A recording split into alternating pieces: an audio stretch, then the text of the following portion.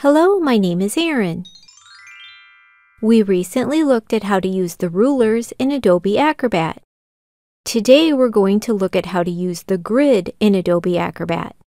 The grid is a system of lines that can help you align objects such as text boxes, buttons, form fields, and images in your PDF. You can use the rulers and the grid at the same time. First, we'll turn on the grid. Then we'll turn on the Snap to Grid option.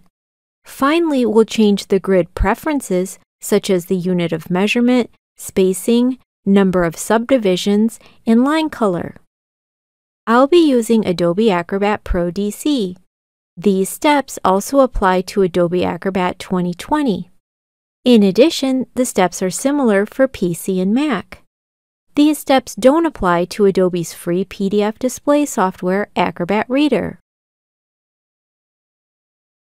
To turn on the grid, begin by selecting the View menu.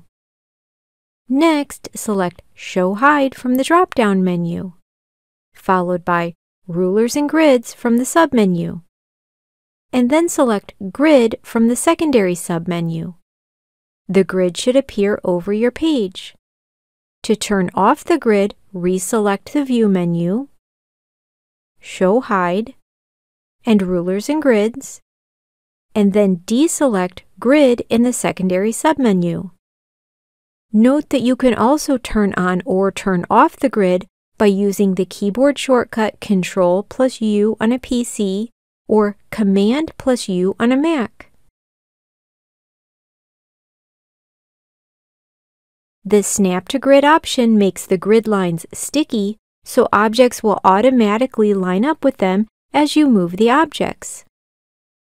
While convenient, Snap to Grid can make resizing certain objects difficult, so you may need to turn it on and off as you arrange your PDF.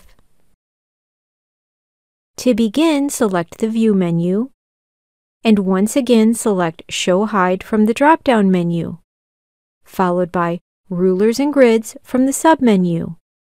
Finally, select Snap to Grid from the secondary submenu.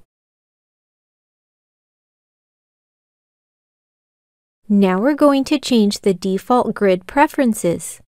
These changes will remain in effect for future PDFs until you change them again. To begin, select the Edit menu on a PC or the Acrobat menu on a Mac.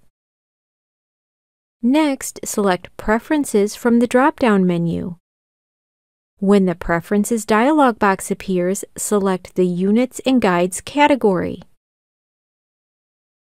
From there, you can select points, picas, millimeters, centimeters, or inches from the Page and Ruler Units menu.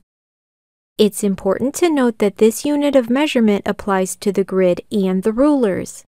However, you can use different units of measurements for the grid and the rulers by right-clicking or control-clicking one of the rulers and then selecting a different option from the shortcut menu. Next, enter your new choices into the Layout Grid section.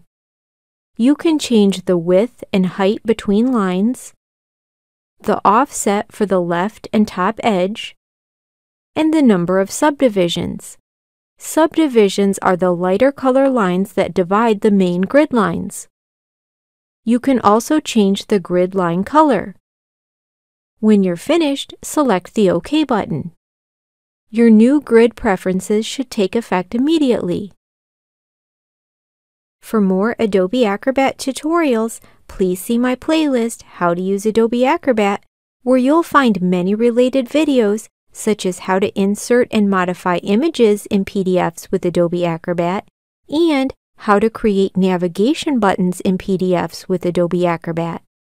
All the resources mentioned today are linked in the description box below, along with my website, erinwritewriting.com, which shows all the steps we just performed with images.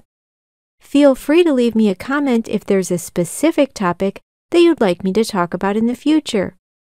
And please subscribe to my channel so you don't miss upcoming tutorials. And give this video a thumbs up if you found it helpful. Thank you so much for watching.